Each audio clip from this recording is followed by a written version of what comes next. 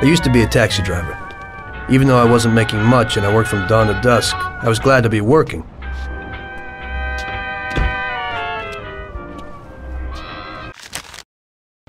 Now listen carefully. You gotta shake these clowns behind you. If you don't do it, then we're done for. That includes you. Step on it, kid. You can't be serious.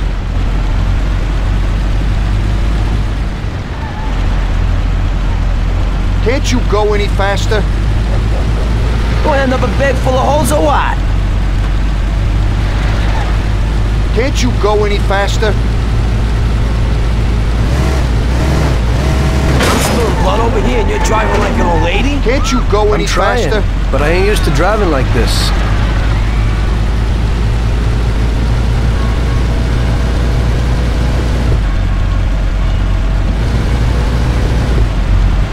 They're still on our tail. I'm trying, but this ain't no race car.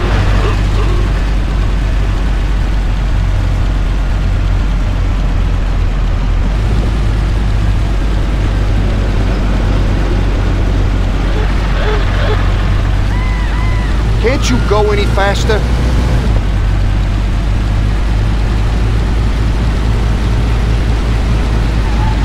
Great! We made it! Good work, brother. Now take us to Salieri's bar. I'll show you the way.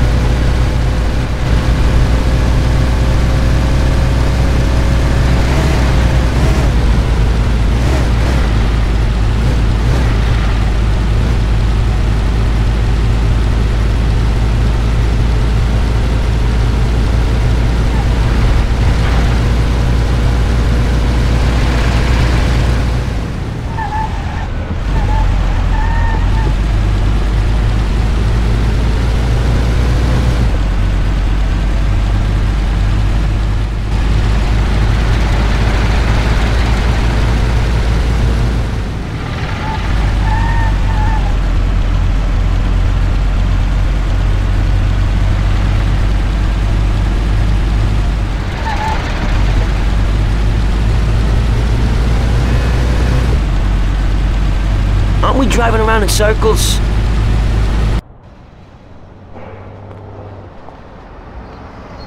Finally, we're home. Wait here, friend. Sam will get you a little something from Mr. Salieri. Thanks for your help.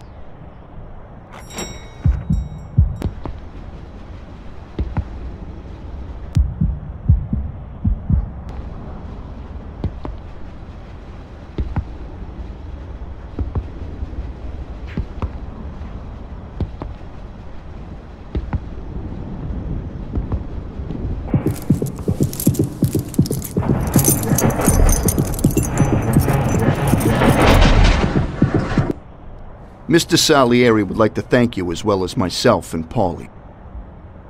It's compensation for the damage to your car and your services. It should be enough. Yes, of course. Thanks. Give my regards to Mr. Salieri. Mr. Salieri wants you to know that he is very grateful to you. If you ever need anything, you can come back and ask for help, because Mr. Salieri doesn't forget about friends who have helped him out. If you're interested, maybe we could find a job for you here, and it would pay well. We always have positions for guys as good as you. Okay. I'll think about it. Thanks. Really thanks. I'd better go to fix the car and so on. All right. I understand. Just think about it. And I hope it's clear that this matter is only between ourselves. You take care, kid.